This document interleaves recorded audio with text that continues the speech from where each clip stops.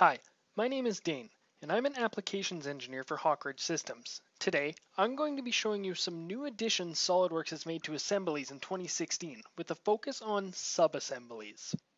The first big change is in the reordering of components around or within a sub-assembly. Previously, you would have to hold down the Alt button to ensure that the component did not move into the sub-assembly, but now the position of the pointer will establish where the component will be placed. If you hover over the name of the component, an arrow that is drawn down then left will indicate that the component will be placed within the subassembly. When you hover over the icon, an arrow that is drawn left, down, then right indicates that the component will be placed below the subassembly, but not within it. A new option within the mirror and pattern component features is the option to synchronize the movement of flexible subassembly components. The option appears at the bottom of the property manager for the component pattern features, and within the mirror components feature, the option is on the second page of the property manager under the create opposite hand versions command. When the option to synchronize the movement between flexible subassemblies is selected, motion that occurs to one of the components will be patterned or mirrored to all of the components. So when I move any of the components, they will all move as one unit.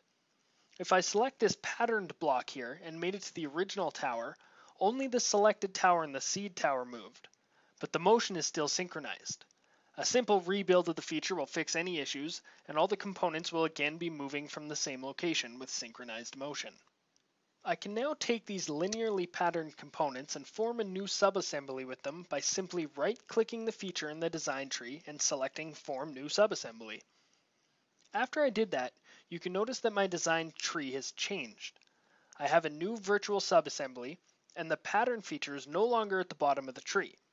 The linear pattern feature got moved from the top level of the assembly and was converted to a local pattern within the new subassembly. New in 2016 is the Open Part drop-down box, which allows you to select various levels of subassembly or part to open. If I click on a part within a subassembly and hit the drop-down arrow next to the Open Part icon, a list of relevant files to open is displayed. From here, I can open the part or a subassembly.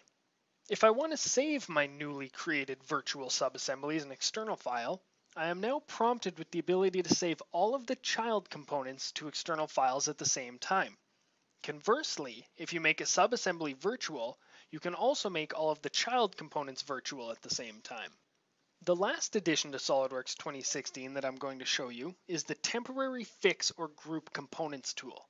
This tool used to be a subset of Move Components, but now has its own tool which can be accessed by right-clicking on a component in the design tree or right-clicking anywhere in the graphics area and selecting Temporarily Fix Group. This is a quicker way to access the tool now that it is separate from the Move Components property manager. So, in this video, I have shown you some additions SOLIDWORKS has made to assemblies in 2016, specifically in the sub-assemblies. I have shown you the new reordering interface, the synchronize movement of flexible subassemblies option, the drop-down menu for opening files from the graphics area, saving enhancements to virtual subassemblies, and the separation of the temporarily fix or group tool from the move components function. If you liked this video, found the information useful, or want to see others like it, please subscribe to our channel.